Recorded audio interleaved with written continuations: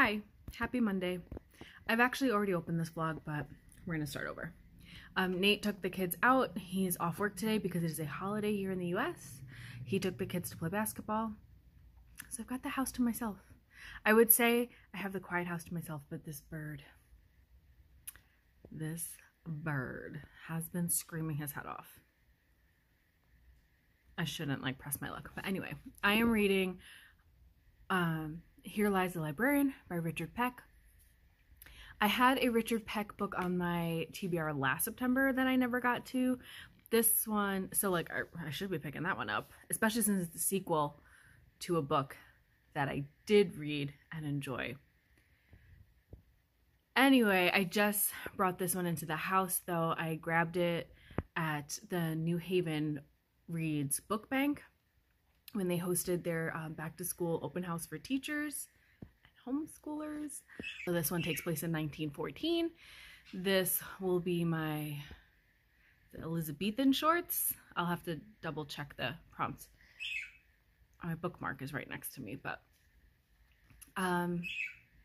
so let me read you the synopsis.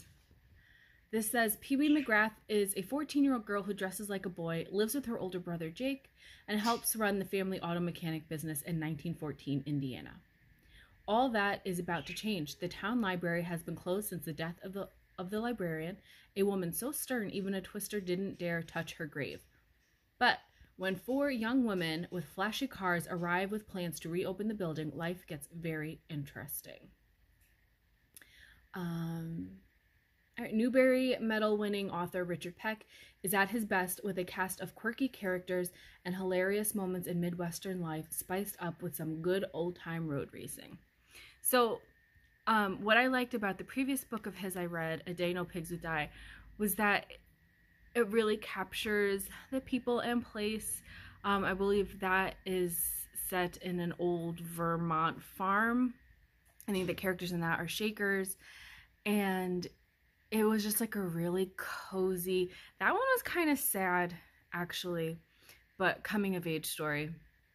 This one so far has been pretty humorous, and I'm really impressed with how quickly and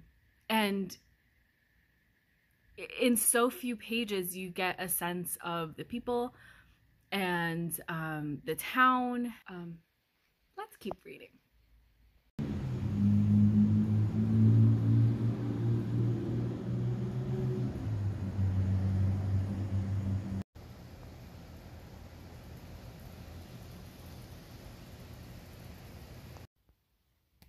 This book is so cute, and while there is a lot of pressure for Pee-wee to dress like a girl and behave properly, I mean, honestly, it's unfair to expect anything much more progressive from a book written in 2006 about a small town in 1914 Indiana.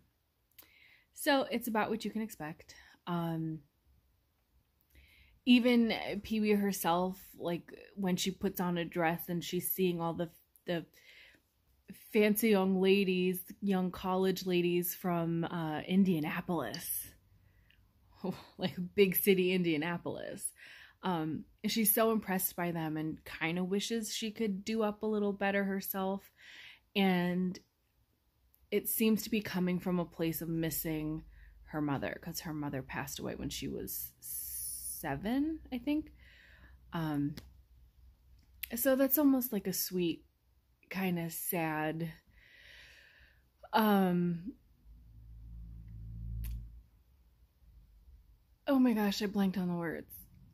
It's kind of like a sad, sweet motivation to be more girly. But anyway, I'm really liking it. It's really cute. It's funny and a little fresh and naughty, but okay naughty, playful naughty. And of course, homeschool mom is imagining assigning this to Owen to read and then tying it into a timeline of the automobile industry and like the first cars and how the evolution of the engine. And yeah, I can't turn off that like lesson planner brain. Sorry kids. I finished. I loved it. It was so cute, and like I mentioned, what I really love about his writing is a sense of place. And I think I mentioned this in a tag video recently, like my favorite stories settings are small towns. So the previous book I read of his is Small Farm in New England. Loved that. This is a Midwest story taking place in Indiana. And so it's totally unfair of me to expect there to be like progressive gender politic discussion and like identity acceptance, like that whole like, but it did do really well in you know, kind of riding the line of like acceptance, and in terms of like personal, like accepting herself, and also, you know, society is this way, I can't make things harder for myself. There is a little bit of pushback from people who like are used to seeing Pee-wee in her overalls at the garage, which is where she wants to be and where she loves to be, but every once in a while she has to put on a dress, and you know, this is what girls do, and she is a girl. And in those moments she misses her mother, who died when she was 7, so that's kind of like a sweet take on it. Richard Peck does a really good job capturing like a sweet sadness.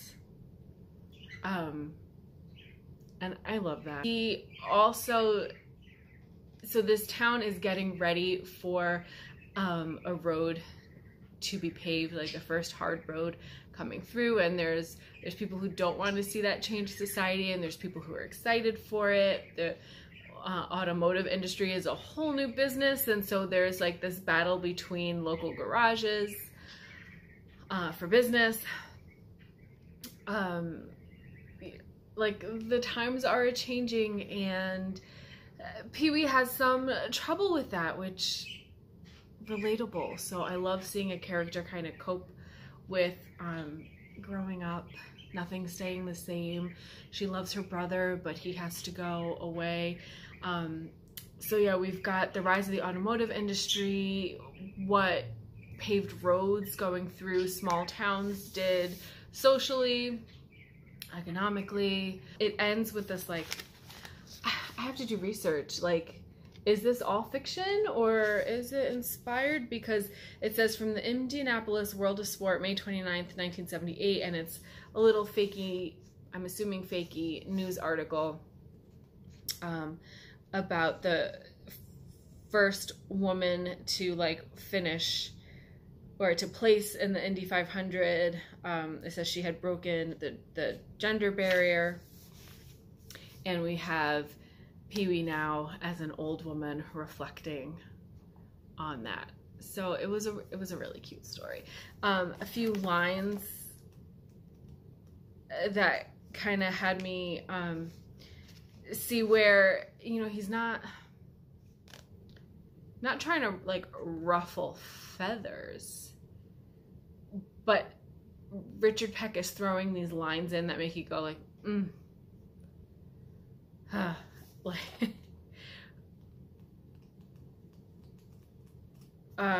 so Pee-wee wants to be in the pit crew when her brother's supposed to be driving in this race, and says, "No, you can't, Eleanor," Irene said. "Evidently, it's a man's world at the Hendricks County Fairgrounds. If they encountered a female in the pit, it would disturb their universe." Grace cleared her throat and launched into unforeseen verse. "Let 'em on the pit crew. Then, and it's the truth, we'll find the little hussies in the doggone voting booth." Like, we all three gazed at her thunderstruck. This was a whole new side to Grace, and where had she learned language like that anyway? Well, it's a song they sing along Gasoline Alley. The mechanics and those people. I didn't make it up. Like that was cute. So there's these, like, you're getting this pushback from some characters on Pee-wee to act more like a girl, but at the same time, it's kind of, it's not because they want her to be a girl, it's because this is the way society is. There's a line in here, well, it's mentioned a couple times, no one can make you into anything, that's your job. So I thought that was a really good sort of message on, you know, self-fulfillment, like, be you. I really like this book, and I think I'm probably going to be a mean mom and, like, assign it to my kids as well, to Owen anyway, as a homeschool read. Anyway, that is book 3 of Shorty September. I think I was a little too hard on myself. Well, trying to get through the fire next time. I think the issue I was having with myself is that I specifically picked that book to be like a very fast read. It is very short, just about 100 pages. And while I was home, I was distracted. And that's an issue that I'm finding with myself. It's a very big point of frustration, is that I fall into that whole, like, addicted to the phone thing. Like, I'll read a page, pick up my phone, open up apps that, like, I don't even have any interest in, and then, like, I'll quickly, like, open TikTok, scroll, close, open Facebook, I'm not even checking anything, scrolling, check out Instagram, watch a few stories, end up back, and, like, I do this loop where I'm like, what am I doing? I haven't, like, actually ingested anything. I've just been, like, mindless. And so I'm really getting mad at myself about my lack of focus or, like, ability to concentrate. So today was a good day. Minimal phone scrolling, and I was able to just sit and read. It helped that Nate took the kids out for the morning. And then when they were home, the kids were on video games and I sat in the yard. And now the kids are in the pool with Nate, and so I'm in the house and was able to finish up the book. So I think in my old age, I can't do distraction well. But today was a good reading day. I'm happy.